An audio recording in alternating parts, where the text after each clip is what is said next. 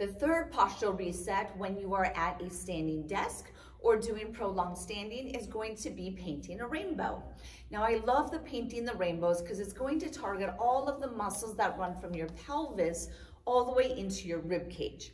And all of these muscles, interestingly, connect all the way down to the bottom of our feet. So even opening up the central part of your body can take pressure and stress off of your feet that is associated with prolonged standing.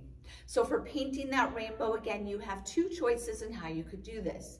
The first one will be with your feet shoulder width apart. The arms are going to be straight up, and then we're going to lean side to side. Now, as I do this, you can actually see that I'm pushing my pelvis to the side while I reach and lengthen like I'm painting a rainbow with my hands. Okay, so this is just a gentle rock. Oftentimes when we do gentle rocks, it's almost like a perturbation. We're just saying hello to our nervous system.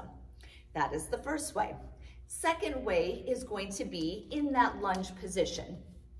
So I'm gonna bring one leg forward, other leg back. We're gonna go into postural reset number 2. So tuck, arms go up, and now I'm gonna paint the rainbow here. You're going to feel a little bit more action on that back side when you are leaning in that opposite direction. So just take note of that. So I want you to do 10 rainbows per leg that is forward if you're doing it in this fashion. If you are doing it with your feet shoulder width apart and you're painting the rainbow, then we want to do 10 rainbows. As you're doing that rainbow, if you are keeping your feet shoulder width apart, make sure you're not collapsing into the spine. So still do a little bit of a tuck and then lean and almost imagine that you are moving through 2 planes of glass. So you're trying to stay very straight within this line.